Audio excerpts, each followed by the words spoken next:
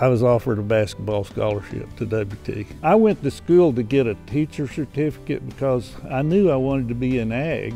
And you know, it was always that if you have a teacher certificate, you got something to fall back on. I made my mind up, I'll dig ditches, I'll do anything, but I'm not going to teach school. You know, I knew industrial arts would give me a way to work with my hands. Let me tell you about Bruce. He wakes up early in the morning, goes to bed early in the evening, but he's productive. He's really very brilliant. Well, Bruce is a really unique person. I don't know if he's easily bored or just is a guy who just sees things differently. The thing I admire most about Bruce is his willingness just to take a risk on anything. I was starting to farm, and at that time, the big dryland farms in the area were turning to irrigation. People thought I knew what I was doing because I'd graduated from college, you know, so I was being offered land. I had to kind of figure all that out. He grew up in the agricultural business and then got into fertilizer business and the grain handling business. And in each one of those, he was just extremely innovative. He farmed in Dalhart and Hartley and built a basic empire within the farming industry. We formed a partnership called Taos Cattle Company. It was a great partnership and it lasted for years. Lots of fun, made a little money, lost a little money. I don't know how, we just always had some new, but I sold all that and invested in the Barnett Shale at Fort Worth. But then just left that, went down to retire, I guess got a little bored and bought a fracking company. He's an entrepreneur. That mind is always working.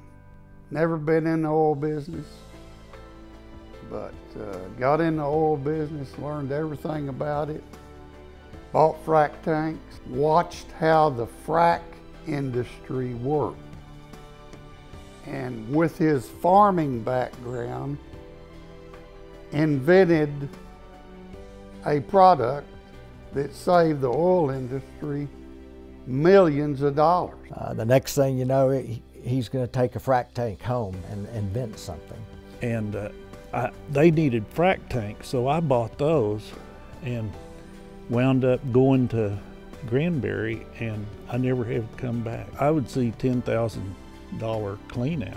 So I got the idea I could put an auger in that hopper, and that became the Sandex. We patented it, and a lot of good things happened. He really took his experience in agriculture and combined that with issues that he was seeing in the oil and gas industry to solve a problem in a way that is it's really novel. It's safe for the environment. It saves money. I think we have 150 some of those, and we own and lease all over the nation. I mean, that's what inventing is you see a need, and just, if you're crazy enough, you start working on it and try to figure it out. When I see something that needs built, I usually have it in my head, and I may sketch it on a napkin.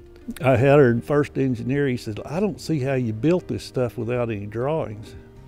And I'm just like, well, we just build stuff, and if it don't work, we fix it. So when Bruce came through and completed his education here at WT, we didn't have an engineering degree to offer him. But I will tell you that the College of Engineering is very proud to claim him as our own and to claim him as a WT educated engineer who has really created some unique designs, who has patented technologies that are making a difference in this world.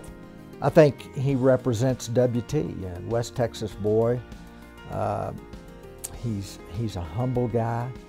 He's a generous guy. He's used his experience, life experiences, and his experience here at WT to go out and really do some things that have made an impact on an awful lot of other people around the world. There is some friends that you have, even though you're not together much, are as closer than a brother.